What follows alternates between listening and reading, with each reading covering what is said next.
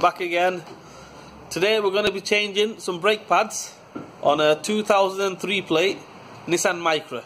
Dead easy, but I thought I'll just show you how it's done. Take the brake fluid cap off. Reason being is when we take the caliper off, we have to push the caliper back and the pressure, release the pressure through this side. I mean, 9 times out of 10 it doesn't release any pressure or anything, but just to be on the safe side, we take the brake caliper off, brake cap off. What I would do first is I would crack the wheel nuts on the floor with a strong arm. The wrench. There you go. Then when it's on the ramp, it's dead easy to take off, you see, so it's harder to crack on the ramp, so just crack them on the floor while it's on the floor. Before you send it up, just crack all the wheel bolts and then you can take them off while it's on the ramp. Right, the wheel's off, as you can see. Wheels off, brake calipers there, brake pads are there. All we do, it's dead easy on these, just take that one bolt off. Take that one bolt off, swing the caliper up, and take the pads off. That's all you do. I'll try to do it with one hand. Right, so counterclockwise, anti-clockwise.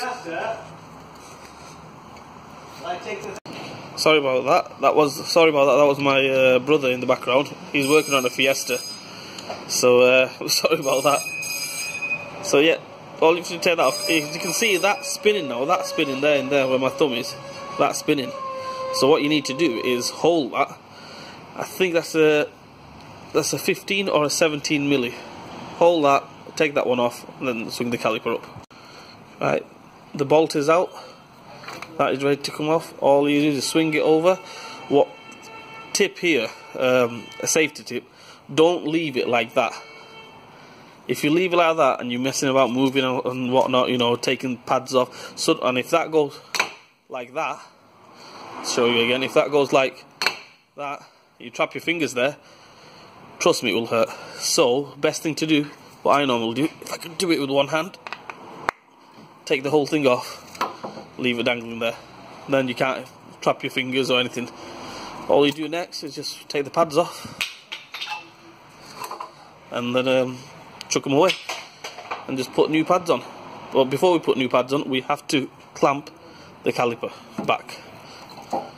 Just 1 minute. To clamp the caliper back, you could use the brake wind back tool if you want to use the brake wind back tool, or just use one of them. A big clamp, big dogs, just clamp it in, and that's it. Right, new pads are on, as you can see, new pads.